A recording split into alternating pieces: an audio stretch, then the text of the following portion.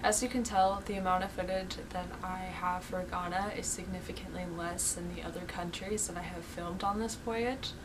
Ghana was a very difficult country for me to process, and the amount of culture shock that I experienced in that country was far greater than any of the culture shock I really experienced in the other countries that I have traveled to up until this point.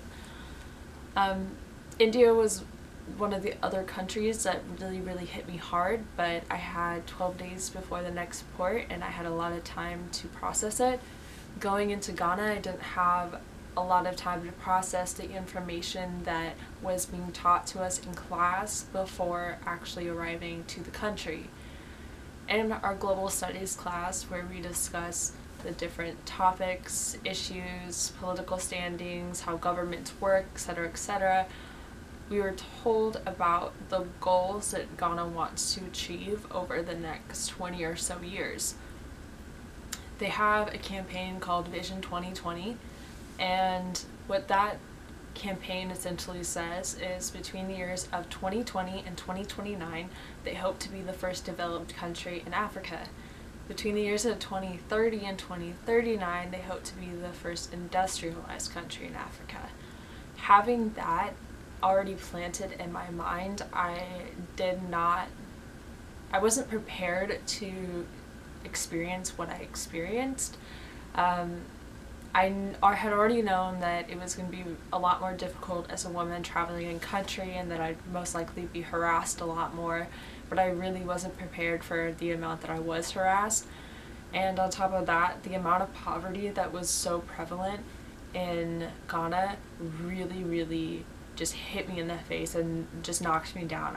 It was so completely overwhelming to get off of the ship, get on a bus, and drive for 2 hours, and all you see is essentially shacks on the side of the road, and those are people's homes.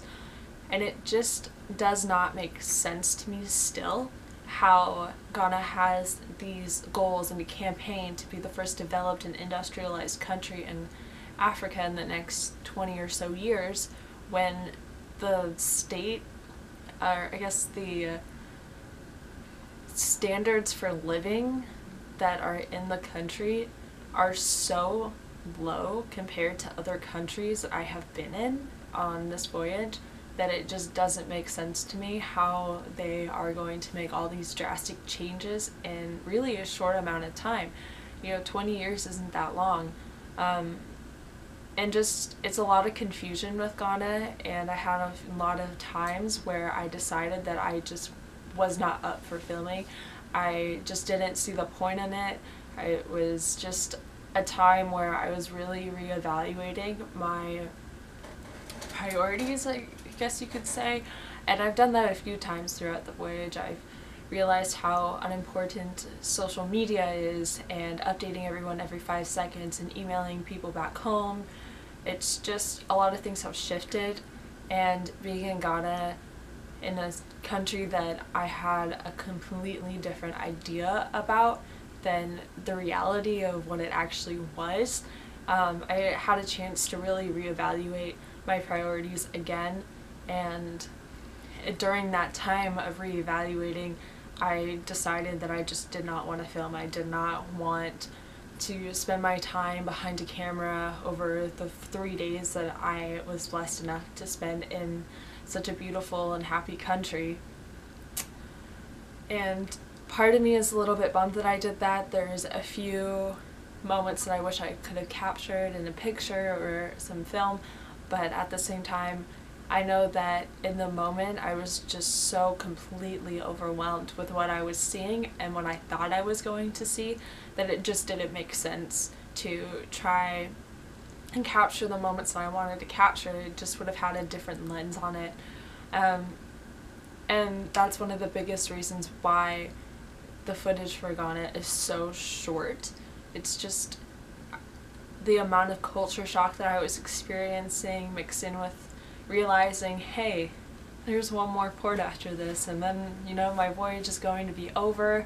I'll be getting off of the ship that I've come to love and call my home for the past 3 months, and, you know, a lot of feelings hit me in Ghana, and that's one of the biggest causes of the lack of footage and the lack of enthusiasm to really document what was going on. But I do have one more port left. I'm not sure how many days I'll actually be spending in country, but I will be going to Casablanca, Morocco, and my number one goal is to watch Casablanca in Morocco, or watch Casablanca in Casablanca. So I just, you know, stay tuned, and hopefully there will be more footage from Morocco.